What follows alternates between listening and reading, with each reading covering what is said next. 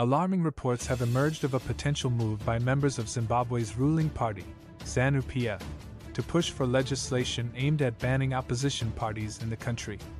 The ZANU-PF group, known as Varkashi, operating under the banner of Operation Restore Legacy, has ignited controversy with their call for parliamentarians to enact such a law.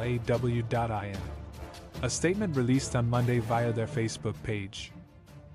Operation Restore Legacy, ZANU-PF Varkashi made their intentions clear.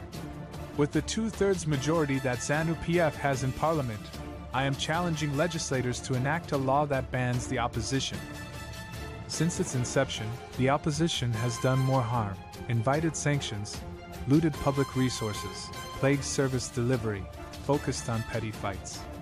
This brazen call to action has sparked outrage and condemnation from across the political spectrum, with critics decrying it as a direct assault on democracy and pluralism in Zimbabwe.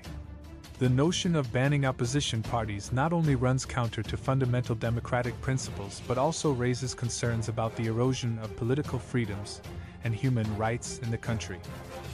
Opposition leaders and civil society groups have vehemently opposed the proposed legislation, arguing that it would amount to a grave violation of citizens' rights to freedom of expression, association, and participation in the democratic process.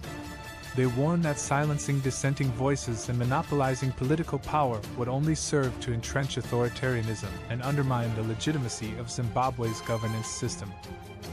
Furthermore, the allegations made by ZANU-PF Varkashi regarding the opposition's supposed role in inviting sanctions, looting public resources, and obstructing service delivery are unsubstantiated and politically motivated.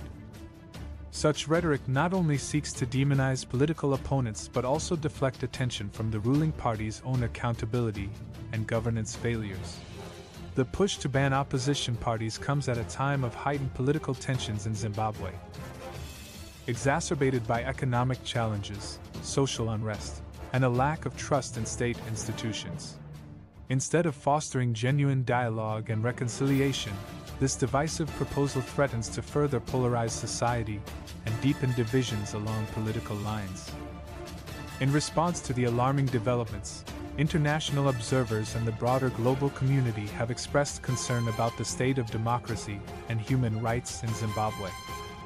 Calls for respect for democratic norms, rule of law, and inclusive political participation have intensified, underscoring the need for Zimbabwean authorities to uphold their obligations under international law.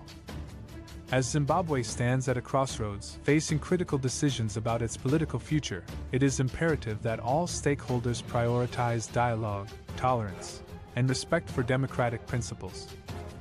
The attempt to ban opposition parties represents a dangerous regression and must be firmly opposed in defense of democracy, accountability, and the rights of all Zimbabweans.